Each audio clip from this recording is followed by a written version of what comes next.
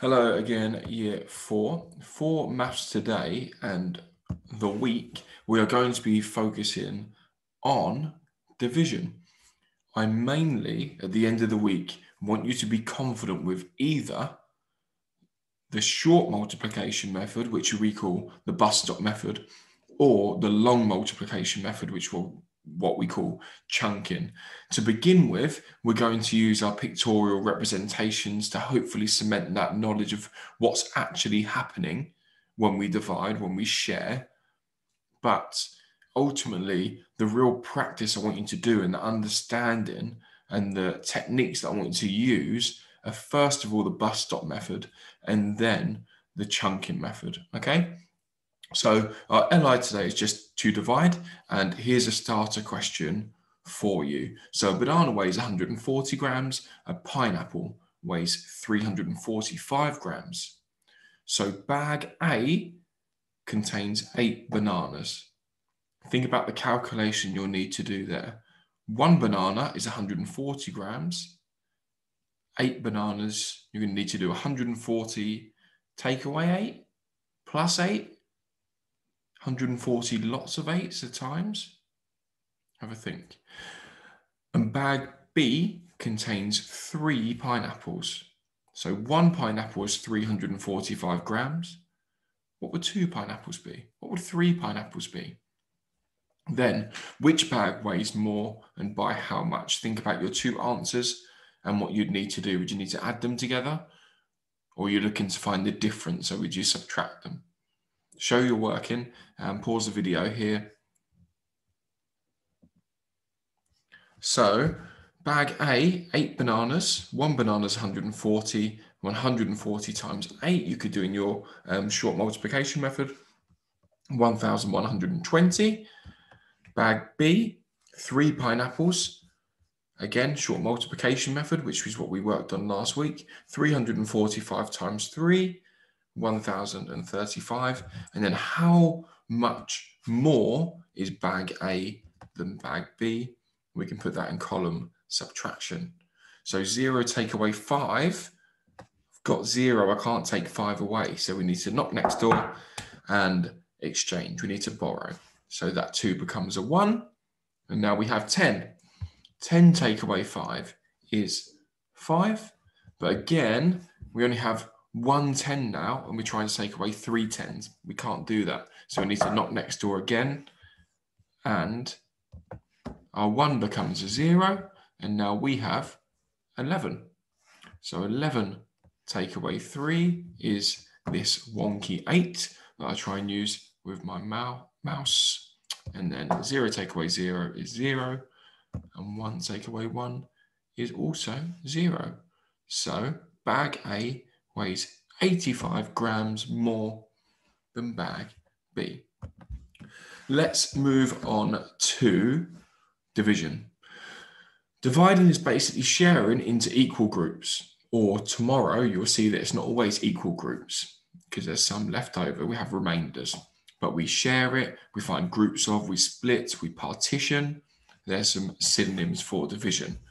So here we can see the question 84 divided by 4, but what else might that look like? It might say how many groups of 4 fit into 84? How many 4s are there in 84? Because remember, division is the inverse, it's the opposite of multiplication. Split 84 into 4 groups, share it between 4 groups. Okay, we'll see those phrases come up a lot. So what would that look like if we were to put that into some sort of pictorial representation? We've got our 10s and our 1s. We want to try and share them out equally. Yeah? So here, I'll start breaking it down a little bit more as the slides go on. Here, an equal amount, I can put 2 10s in each of them. Remember, I've done 1, 2, 3, 4 boxes because I'm divided by 4. And then I get 1, 1 in each. So there's an equal amount. So there'll be no remainders. So I have 2 10s and 1, 21 in all 4. So 84 divided by 4 is 21. This is the method that I really want you to become confident with and comfortable with, okay? So we can also do 84 divided by 4 like this. So whichever number we're dividing by can go outside, and the number that we are separating into groups goes underneath the line. And then we do it in stages. So how many times does 4 go into 8? 4, 8. It goes into it twice. So I'm going to put a 2. How many times does 4 go into 4?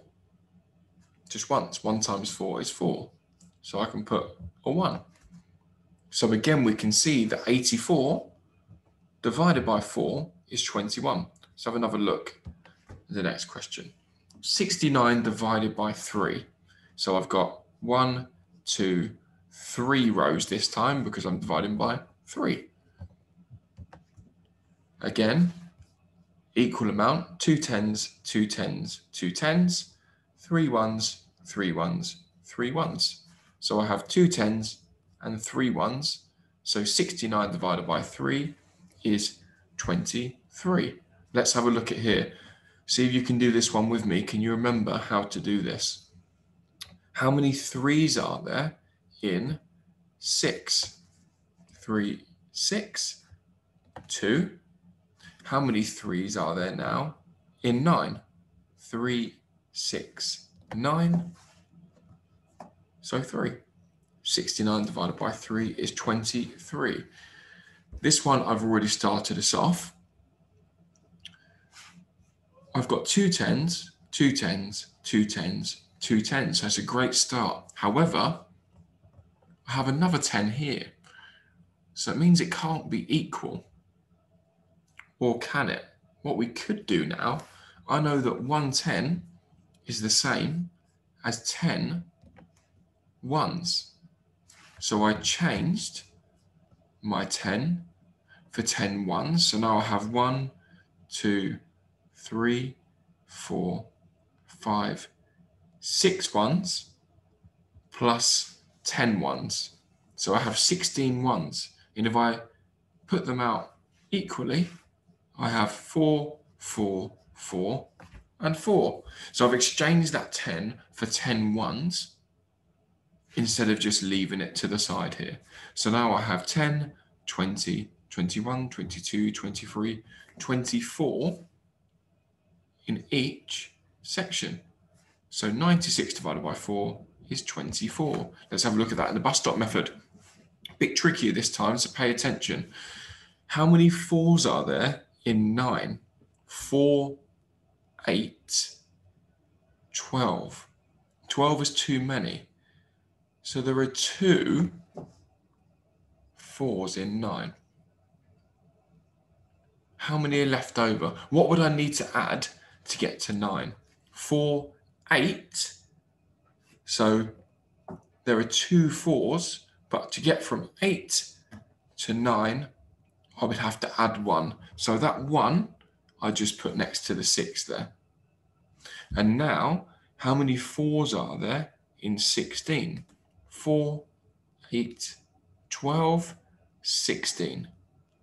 There are 4 4s in 16. So 24. We're going to do that once more. Again, you may want to try this for yourself. I have an equal amount of 10s, but I have 2 10s left over. So what can I do?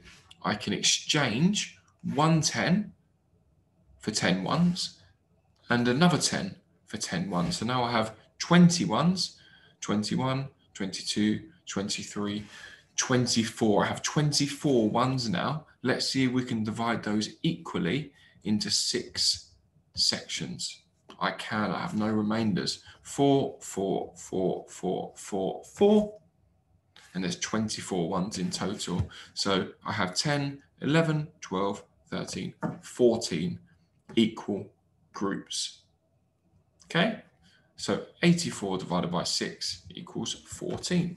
Let's put it in the bus stop method again. We're going to have to carry over again here. How many 6s are there in 8, 6, 12 is too many. So 1, 6, what do I need to add to get to 8? 7, 8. So I have 1 at the top, and I need to put my 2 here because 7, 8. So how many 6s are in 24? 6, 12, 18, 24. 4. Okay, your turn now. Let's see if you can use the bus stop method, ideally, to answer these questions. If you need to use the counters, I've put that as a scaffold in the Microsoft Teams document. But see if you can use the bus stop method. So 88 divided by 4, 96 divided by 3, 75 divided by 5, 72 divided by 3, 48 divided by 3, and 96 divided by 6. Pause it here if you're watching and have a go at those questions. Your answers are coming up now. Well, no, not they're coming up in a little while, actually. They're going to come up at the end. Here we have our crocodile mouths here. So remember, wherever the smaller point is, that means the smaller amount. So the big gap is where the bigger number goes. The small point is where the smaller number goes. So 69 divided by 3, is that bigger, smaller, or the same as 96 divided by 3? Same for question 2 and question 3. Just complete as many questions as you can until you have about 5 minutes left, and then you can check over your answers. Okay? A couple of word problems for you. I'll let you just read those because I know this video has gone on for quite a while. Pause it here if you're up to these questions. And then that is, I think, the last one there. So pause it here for that question. And your answers.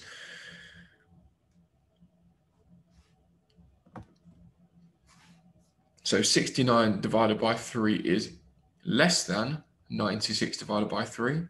96 divided by 4 is less than 96 divided by 3. And 91 divided by 7 is less than 84 divided by 6. Here, the calculation was 93 divided by 3, which is 31.